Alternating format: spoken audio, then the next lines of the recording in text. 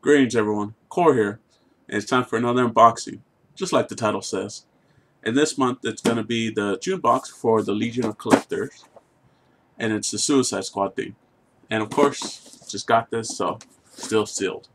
Let's get into it while, of course, I talk. So far from the DC Funko boxes, um, this is probably my most anticipated one to see what's in it because, for one thing, the first one, the Batman versus Superman one, you knew what pop you were getting. You were getting Armored Batman, which was cool, and I like it. As you can see here, here's the inside of the box, which is a little different. It's not comic-y. It's more of the movie. So that's pretty cool. It has like all their, I guess you could say like wanted poster kind of profiles and portraits. So that's pretty cool. But yeah, so this one I was actually interested in because I'm wondering what pop you get. Granted, the movie doesn't come out until next month, so might be a little bit of a spoiler. But first thing out of the box is our pen, which is a nice, sorry, see that too well, Deadshot pen, which is more of the, looks like the newer version. So looks like this is gonna be more movie related than comic related. And the patch is actually really cool. It's Katana, and it's actually really nice seeing all the little symbols and everything, and it has the Suicide Squad logo and everything like that. It's actually really cool. That's probably my favorite patch so far. And let's go. Let's see what else I got here. So first thing, it's down so it's easier. You get your little pamphlet, which is, these are always really cool to see what the process was for them going through this, which if you like, you can go ahead and screen cap that so you can read it yourself. But it's really interesting, and of course the pop is not spoilers for me, but next month's box is going to be Women of DC, so that's going to be pretty interesting to see what comes in that one. And of course the comic is Suicide Squad #1. I think this is the Rebirth one, but this is probably one of the more cooler, more animated covers that they've done with the Harley Quinn, because she's in the pop style, but it's more livelier, I guess you could say. It's not, like the other ones, like the shirts and everything like that, where they're pretty static. There's not too much going on with their movements, but this one has a really cool look and design to it, so that's really cool. It's actually probably my second favorite variant so far from all these comics. And next is the shirt, which, like I said, I always get multiple shirts, which is a nice kind of gray blue color. And of course it's the cotton polyester look, which has the whole gang, the Suicide Squad, with the Joker leading in the front. Has Katana, Harley Quinn, Deadshot, and what was that? That's the guy that pretty much gets put in charge when they go on the missions. I can't think of his name right now. So I think it's Flag, Captain Flag, something like that. But yeah, so that's actually really cool. It's really nice seeing you can see the design a little better. The little cityscape and everything. The the little dead eyes for the O for the for the Q for the Suicide Squad. So that's really cool. It's actually a really nice shirt, and yeah, it's really soft. Oh, it's actually 100% cotton. Then back to 100% cotton. That's really nice. Next thing out of the box. Oh, cool. It's a little, I guess they call them reaction figures.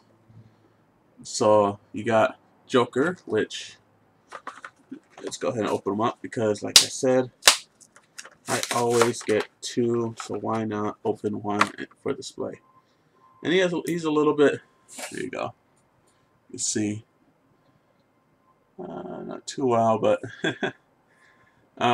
he has a little bit of movement. His head moves, his arms move, his elbows move, his stuff, his legs, his knees. So it's actually it's pretty good as far as like the movements that he can do.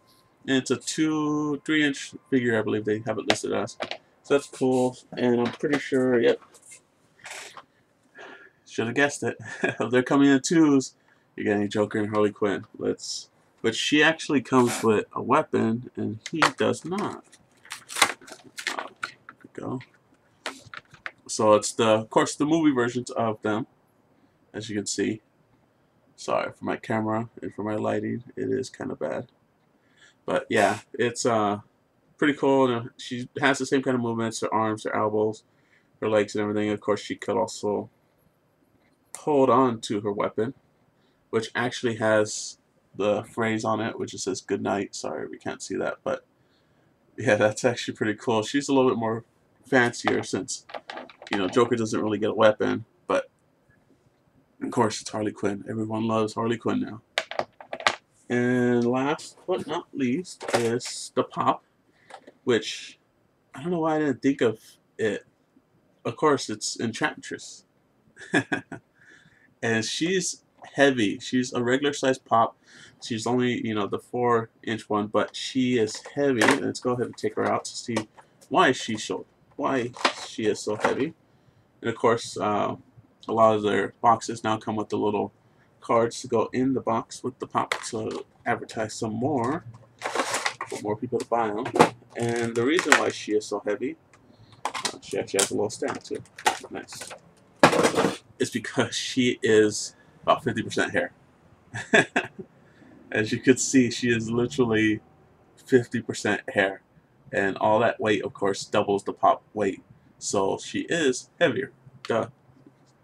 But let's go ahead and put her on her stand, which I do like it when they have the stands, and I'm pretty sure they added the stand because, wow, she is heavy. And she will probably fall over very easily if you don't. So there we go.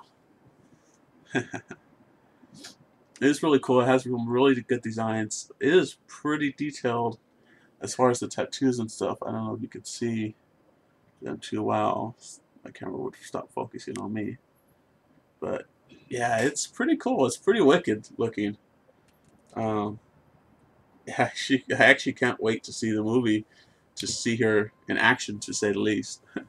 But yeah, it's actually a really good box. Um, the Popper's really good. It's really cool seeing these new little, I believe they call them reaction figures or something like that. They usually do them with a lot of like old school toys, bringing them back. So that's really cool seeing that.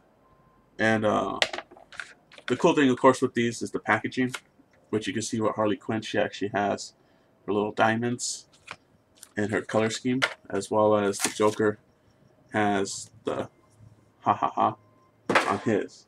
Oops. But yeah, that's actually pretty cool, to say the least. So far, doing pretty good, DC Legion. Um, like I said, the next box for the DC Legion will be the Women of DC, so that should be pretty interesting because I'm pretty sure there's going to be a Rebirth comic variant in there. And I'm guessing Wonder Woman is probably going to be the center of it, if not Harley Quinn, since they're kind of the two big females, that they showcase a lot in them. And of course, the logo does have Batgirl as well. So maybe we'll get a Batgirl variant of her new costume.